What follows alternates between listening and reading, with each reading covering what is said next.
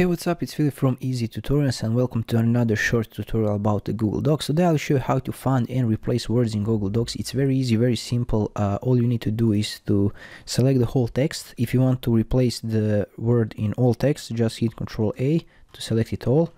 And now go over here in Edit and click Find and Replace. You can see the shortcut is Ctrl+H over here. And now I already do some 1, 2, 3, 4, 5. I want to find the 1, 2, 3, 4, 5 word over here. You can see it here, here, here, and more.